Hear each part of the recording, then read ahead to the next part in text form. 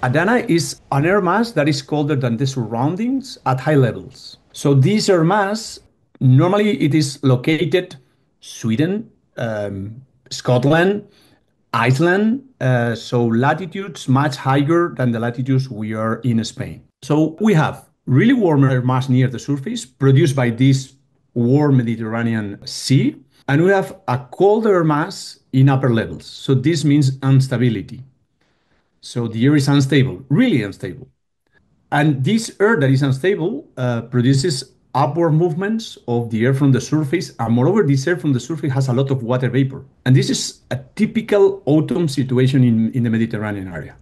Depending on the year, we have more precipitation, less precipitation, really intense precipitation. The point is that we are much more exposed, we are much more vulnerable, and in my opinion, despite meteorological and hydrological alerts we had, the only alert that should receive the population, they didn't receive the population after 12 hours, the meteorological alert, and more than 8 hours after the hydrological alert.